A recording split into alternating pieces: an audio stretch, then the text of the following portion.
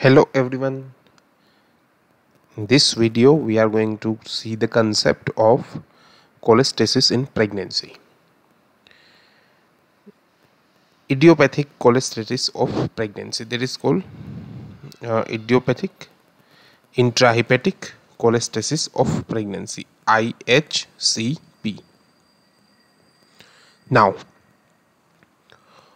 what is the concept? Friends, if you see in the patients when they are in ANC period, antenatal period, in the third trimester, in the late pregnancy, many patient comes with complaint of generalized pruritus all over the body, but especially on the palms and soles. Now this is a very common kind of disease or syndrome. Why it happens and what can we do and what is the prognosis?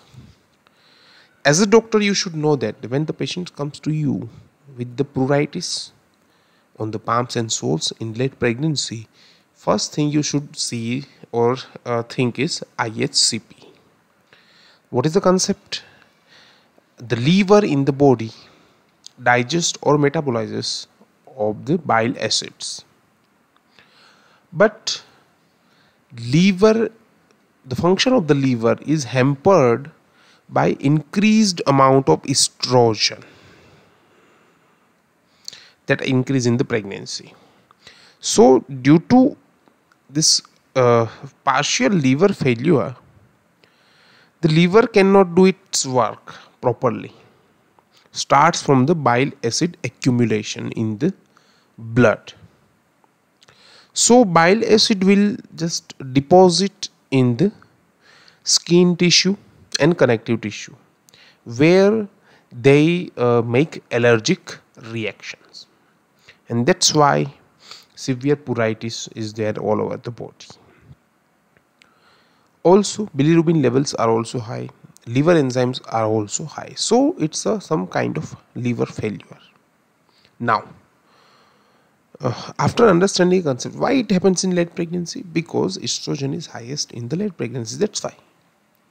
Again, what is the most common symptom? I already told you, generalized pruritus over palms and soles. Now, as you know that the culprit is the bile acid, increased bile acid. So, what we investigate? Obviously, the bile acids. We investigate the serum bile acids. There are mainly two bile acids there: cholic acid, chenodeoxycholic acids. These levels increases 10 to 100 folds in this IHCP. Serum bilirubin also increases, not much, some amount up to 5 mg percentage, not more than that. It's not like just viral hepatitis or it's actually hepatitis. It's just like a partial kind of liver failure or dysfunction. The striking thing is ALP, alkaline phosphatase enzyme, is much increased. If you see the main liver enzymes, there are SGOT and PT. They are not very much raised. They are raised in some range around 70. Now let's talk about the treatment. The treatment is basically divided on two parts. The first part and the very important part is what? To alleviate the symptoms. How you alleviate the symptoms? As I already told you, the bile acid do allergic reactions. So if we give antihistaminics like cetirizine, they will act and they will cause improvement in the symptoms of pruritus.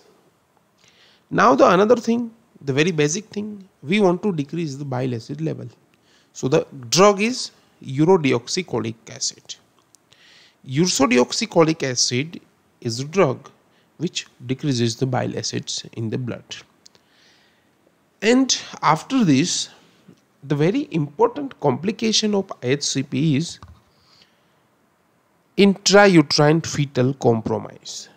So IHCP is a very risk factor for intrauterine death, meconium aspiration, asphyxia,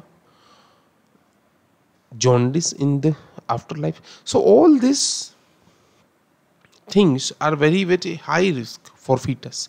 So what we do, we just don't prolong the pregnancy beyond it needed.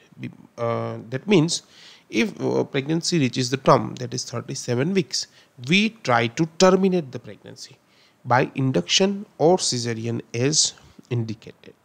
So termination of pregnancy is important. Again, until we do the termination, we need to monitor the fetus with the help of CTG machine and biophysical scores by ultrasounds.